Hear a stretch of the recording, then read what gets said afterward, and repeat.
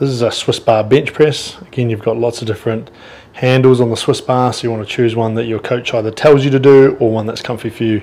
The best one to start with is the second one out, like that. You want to make sure you're locked in nice and tight, digging into the ground, glutes on nice and strong. And we're going to pull your shoulders right back and press into the ground as you lift up.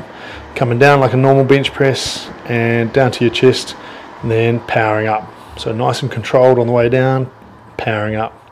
Still digging those feet in the ground, keeping yourself nice and steady. A really easy way to bench press with the Swiss bar.